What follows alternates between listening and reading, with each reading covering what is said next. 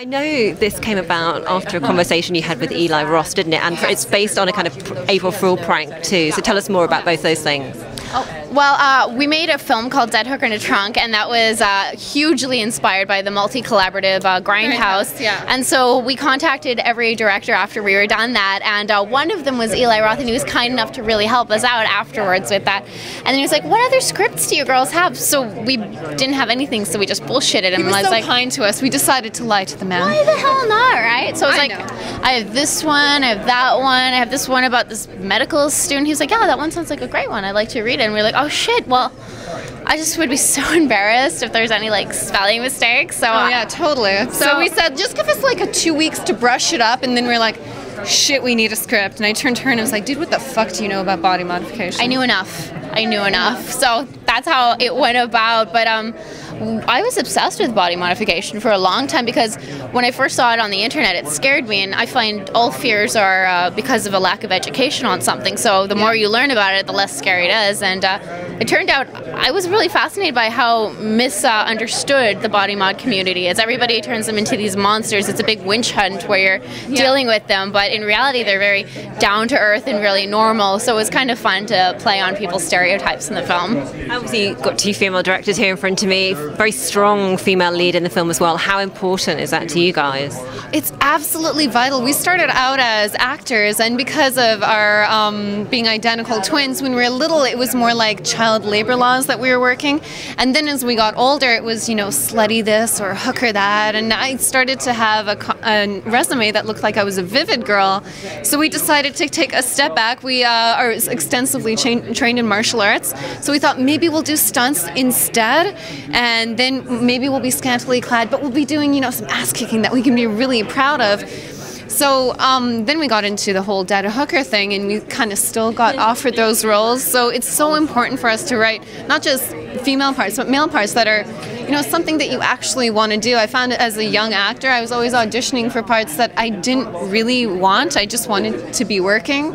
And we're huge fans of Catherine since Ginger Snaps, and I met her on Josie and the Pussycats, and she's really nice to me, even though she doesn't remember that whatsoever. She blocked out being nice to you. Yeah, well, I kept watching her movies, and after Ginger Snaps, it was like Walk on This, Slutty Girl That, and I was like, Katie's so much more talented than that. So we wrote the script with her in mind because we loved Jason, we loved Freddy, we loved Pinhead, but we were like, there's no chicks, and you must have noticed, and Cameron, dude, you must have noticed this too. You know when you make a chick mad and she kind of gets a little madder and pissed off, like you do this and she comes back like with this, and you're like, oh, fuck. And I was like, that's an interesting element of women. And I was like, what if we had that for our character? And you see a little bit about this. Something happens, and then she gets a little pissed. She gets a little more than even, I'd say. No, Actually, for you, it's about on par. For a normal human being, it's like, oh, dude, the cops are coming for you. Well, there's an apparatus that goes into a gentleman's mouth, and that's actually used for spreading vagina lips, and we're like, that's an extra fuck you on top of it. This entire thing's going to be beeped out because of you. Not necessarily. Not necessarily. Hey, tell me about your policy on blondes, because they don't fare to you well in the film, do they?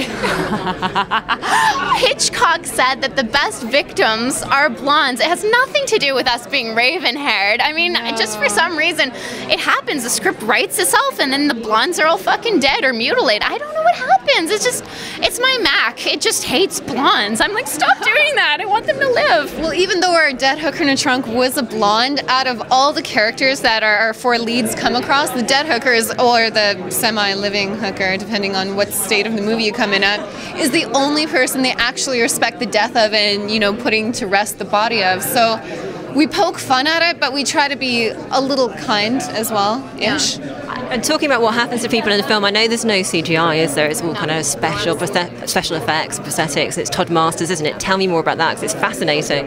It's been such an honor to work with Todd Masters and Masters Effects. We were huge fans of 6 Feet Under, and he's done pretty much everything. He's doing True Blood right now, among a billion other projects. But when we were looking for someone to do our flesh art, it was a pipe dream of ours to work with Masters Effects and Todd Masters. Of course, he has a shop in LA and Vancouver, and I I remember I was so nervous to talk to him. I had my little notes, and it was like, "Hi, Mr. Masters, my name is." She wrote down every conversation. Now we're really good friends, so we can make fun of it now and be like, "Hey, Todd, this is my first conversation with you because I was scared fucking shitless." I remember the first time we said we need a sub-incised penis, and he researched that and be like, "Oh, gross."